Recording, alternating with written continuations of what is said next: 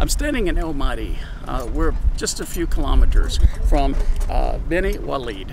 And what's significant about this is the negotiation is happening in Bani Walid, and they realize something significant.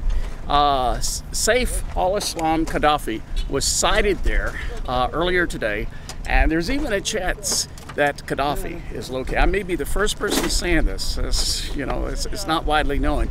There's a chance that the family is all there, the family that's left in Libya. Some of man inside Bani Walid, he called us and he said Saif al-Islam in square there, and he say don't surround Bani Walid's people, don't give up, because Tripoli is okay and there's nothing and everything is there. It's just lie, okay, and big lie. So that's is there a chance Gaddafi's in Bani Walid? I don't know. I guess Gaddafi is die. Oh, you think he's dead? Yeah. What's your name? What's your name? Dr. Mariam. Huh? Dr. Mariam. Dr. Maya. I'm surely Gaddafi is die. There's no Gaddafi. Dr. Yeah. Maya, what? Mariam Tayyib. Mariam Tayyib.